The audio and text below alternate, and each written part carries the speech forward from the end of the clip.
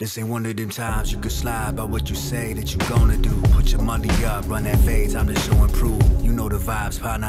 Ain't got no wins up in my casa. Clowning the day, gone in la mañana. I've been on fire lately. Train my spirit, mind, and body daily. Victory is sweet, that's the science, baby. It's only right we represent from Tampa to Tally. And keep the pressure on these ops, they cardio lacking. Till you flopping on the canvas and bobbing and weaving. Unleashing the fury on your face while the audience screaming. Hope they got great seats or the pay-per-view. Let's get the breakdown from J, DJ, and Q. You know the vibes. Yeah. You know the vibes. You know the vibes. All right, what's happening, everybody? Welcome to Boxing Vibes TV podcast. And today we got some other breaking news.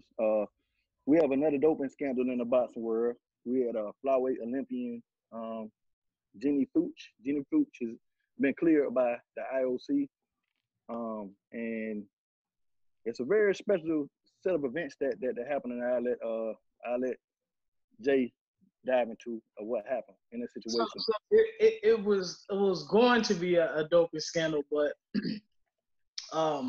apparently Canelo is not the only one who's had some tainted meat.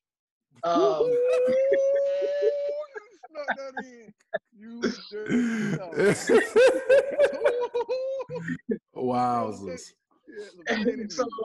So apparently Ginny Fuchs, known as full name Virginia Fuchs, she's a three-time Olympian. This is the third time. She's a 32-year-old aspiring former Olympian, but aspiring to go to Tokyo again. She was she was cleared by the doping agency, the IOC, that the two banned substances that she found in her system were transmitted through sexual contact. To be respectful. What?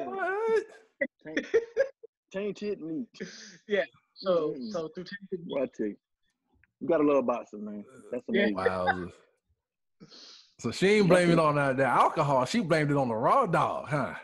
Ooh. Boy, that's sauce, baby. You know, it makes you wonder about Canelo if he wasn't wrong about the tainted beef in Mexico, man. Man, don't do that. Don't do that.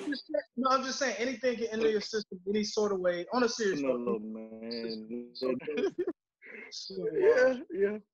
I think maybe, the hard time put a whole other spin. A legitimate excuse.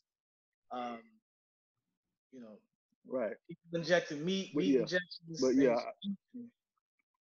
she's in her statement. She said she used a lot of political words, not saying that the way that we'll say it, but she basically had unprotected sex, and she said she want this to be a lesson to everybody. She don't want anybody to be blindsided by it. So anybody out there, man, that's thinking about. Hold on, I got a question. Do y'all believe this? Do y'all believe this? Well, it's a lot of questions up. Some shit you can't make up. So I don't. So he or she, we don't know. Her partner's using banned substances, right? Mm-hmm. But she ain't. I mean, it's plausible. But the other thing too, she deserves to be suspended because she's not a true boxer. You know the rule: no hanky panky when you train. Yeah, exactly. Yeah. Especially not raw dog. Hey, not raw dog. Hey, wait a minute now. Not to be political, everybody, but her body, her choice. Yeah. Her body, her choice, man. She, as long as they were consenting, man. But at the end of the day, man, we don't need any more. But shout out to Ginny and her Olympic aspirations. We hope she brings at least a bronze home for the home team, Team USA. Yeah, man. Yeah. Shout out to Ginny, man. Shout out to her, man. It's the first, but hey, we wish her best. And whoever buddy is, man, come on, bro. You should be ashamed of yourself, man. Why you did that? You shouldn't have did that. Support your partner. You know what I mean? Anyways. All right. Anyways, y'all hit the like notification, subscribe button, man. Rock with us, man. It's gonna be a while. Yeah, man. Anyways, my man Jay say destroy the like button, crack your screen when you're doing it. He got you. He gonna pay for it all day. Hey. Salute.